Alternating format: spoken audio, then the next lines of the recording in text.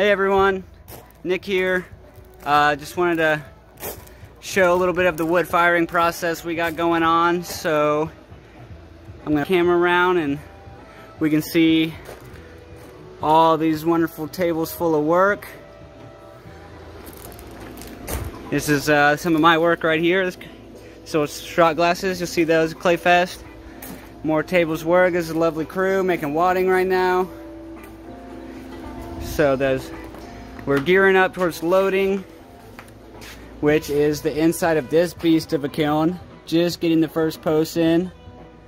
This kiln holds about 700 to 900 pots in here, depending on the size of the scale of the work. So we're just gearing up to get it loaded. Figured I'd show you how the process. All right, it's day 2 of load, or day 3 of loading. Let me turn around.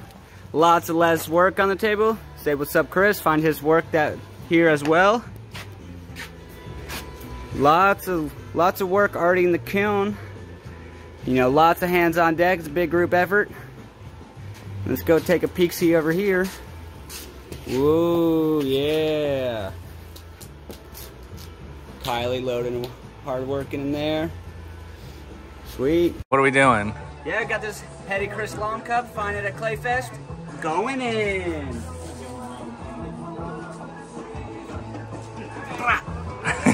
We putting the finishing touches on here. Last few pots are going right there. We got a full ass kiln. There's Chris Long, catching my Clayfest. Hey. Going, damn. Mark, how many pots are in here? Many. Sup, peeps? It is about midnight. We just finished loading, so I figured I'd turn the camera around. So this big steel lid's on this chain, and it just kind of drops down, and that allows us to kind of get in there and load. So, you know, got the lid on, go around, see the firebox. You know, that was 3 days of loading. This is our little firebox action. This is where we stoke. You know, chimney in the back there. So about 3 days of loading of at least minimum 8 people here. So that's 3 seriously big labor involvement of 8 people at a time, working 8-hour days. You know, the firing is going to be about 44 hours. And yeah, should get some good results. Turn around, show you this wood pile we got going on. You know, I don't really know exactly how many cords of wood this is, but I'll show a after the firing pick, and we kind of see how depleted it looks. So like I said, you know, it's midnight. I've been here since 8 a.m.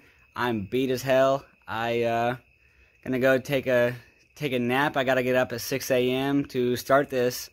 So I will see you guys there, and I'll show you how we start. Hey, well, it's about 6 a.m., maybe 6:30, and I just wanted to show, got the fire on. So this is the back. This is in the chimney. So I'm just starting this fire in the back first, and this will help with my draw when I go to light the one in the front. So yeah, that's ripping. I'm gonna go start the one in the front. Hey everyone, back here. All right, I want to flip this camera around, guys. So, you know, this is the front. There's the chimney.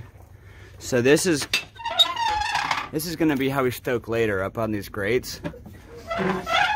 But to start, we start down low here and kind of put it through this little hole, and then we'll just kind of slowly transition to going up there.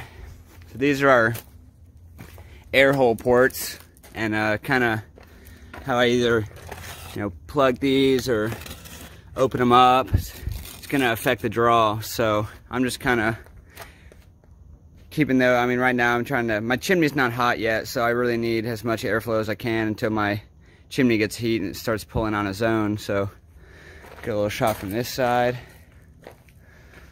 This is all the work. You know, I don't know if you remember all the tables out here, but this is all the work that's left. So it ate quite a substantial amount of work.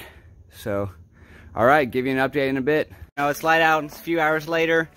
I think it's about 11 o'clock.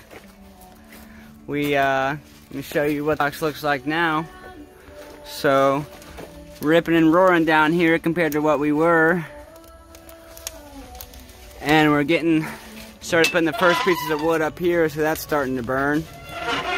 So now we're just trying to kind of work on getting the draft from kind of, you know, it's gonna go, right now it's just going kind of straight down below from those bricks.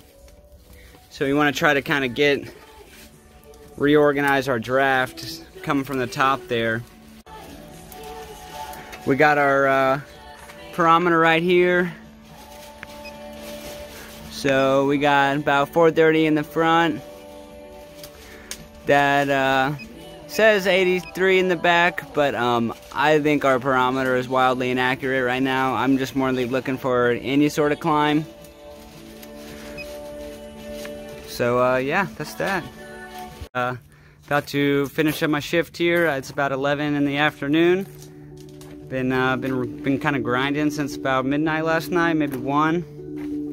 So I'm about to get out of here. Got it in trusty hand here. We got some cone 9s down. We're just hanging out. It's getting hot. All right. Next clip is gonna be the super glow.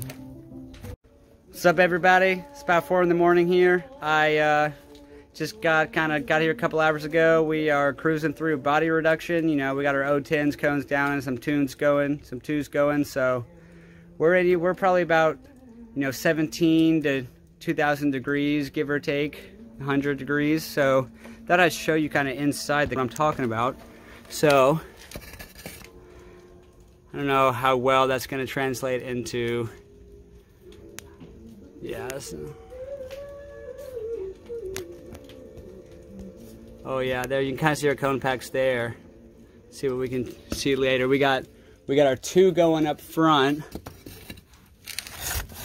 Oh yeah, you can see that better. That's a better representation. So that is our cone 2 and cone 6 up in the front.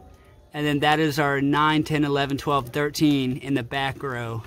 So that's kind of how we know our temperature and when to stop. Alright, what's up, Texas Clay Festival? My name's Nick Fletcher. I'm here to talk to y'all about wood-fired pottery. First, I'm going to show you something real quick. You see this? That's the heat. See that heat? Woo! I ain't seen that kind of heat since the last time I was at a fish concert. And boy, I tell you, there's some goddamn heat at a fish concert. Well, basically what reduction is there's more fuel than oxygen currently in the majority of the kiln right now. There might be some pockets of oxidized, there might be some, you know, that micro pockets, that kind of happens. But basically I have pushed in the damper here. You know, we have 2 dampers in the back. Let's see if I can, one on each side. So this is the one on this side. We got one on this side. So I'm pushing those in, kind of really getting as little draft as I can get away with while maintaining efficient combustion in the fuel box. That's just kind of slowing all the flames down. All the fuel is hanging in there a little bit longer, and just giving an opportunity for less oxygen to get in the mix. So that's where we're at now. Things are getting excited. It's all getting glowing. Cones are moving, so we're kind of in the thick of it right now. We'll check back in later. Peace. What's up, everybody? I am back at the kiln. It's about 4 p.m. now. They've been fucking crushing it since I left. We got cone 9s down, cone 10s down, 11s down, 12s down. So we're getting real close. We're just kind of trying to hold here as long as we can for our 13s get questionably puddled. But yeah, we're pretty close. We're there. Widespread. Let me get next 4. I'm getting this one first. Oh yeah. A little correction. Yeah, it's bending that way kind of too. That one working? Boom. It's better. Woo! Yeah. 20. Here it is. Woo! Woo! Woo! Oh! Number 20. Yeah. All right. These all need to be in.